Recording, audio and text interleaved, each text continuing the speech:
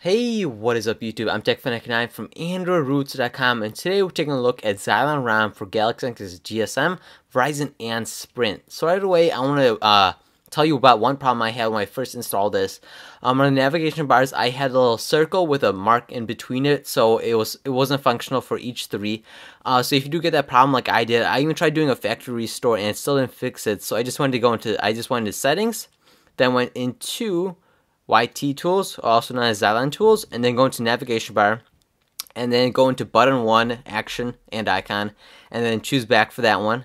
Go to the second one and choose home, and go to the third one and choose recents, and then look like this. If you do get that problem with the circle and a cross in between and the icons don't work, the navigation bars don't work, just go into settings and then go into navigation bar via Xylon tools. So that will fix your problem. Just want to tell you right away so you guys don't keep asking me that via comments to help you out. So let's go ahead and look at this. So you're running about phone. Let's go there. You got Xylon right there. So oh, that's pretty nice. It has a nice own section. Xylon right there. So you got status, phone, all that nice stuff. So you do know you're running on Xylon. As you can see, navigation bars are modified, so they look a little bit different. Let me show you a normal navigation bar. So that is how a normal one looks, but this is how the Xylon one looks. So that's the difference. So you can see it's a little bit different. It's more sharper, has more rigid corners if you are noticing.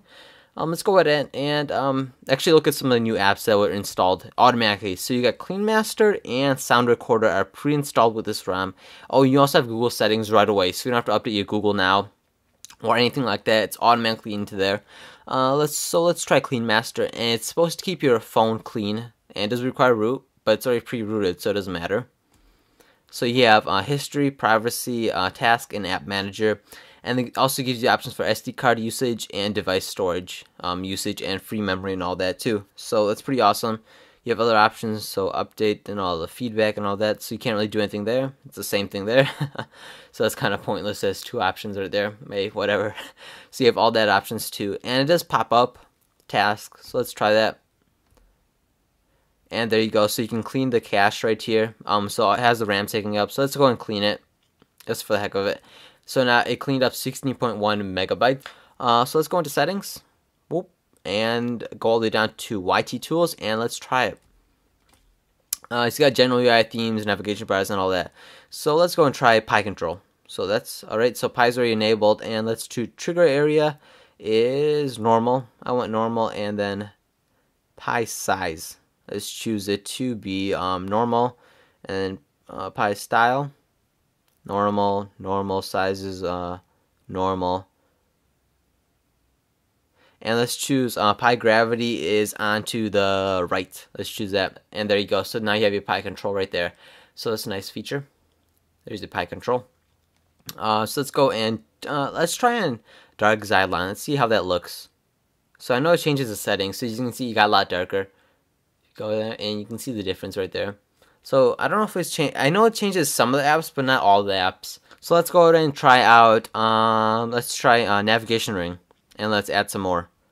So let's add targets. Let's add 3 more. So now you can add 1 there. Let's do that one. Let's do screen off for that one. And let's choose another one and choose short action and do select application, and let's back out of that. Short action, select application, and choose camera. We all like cameras, right? We love using those. Save it, and now it should work. And there you go. Now it's working. Let me go and back out so you can see it better. And now you got your camera there and screen off. Sorry. And you have your Google Now, and you can obviously change the order of it whichever way you want. So that's a nice look. You can add up to 4 or 5, I think I remember seeing. So that's a nice look of it. Go into lock screen and see what we can do with there. Allow lock screen rotation. So now it should work this way. And does it work this way?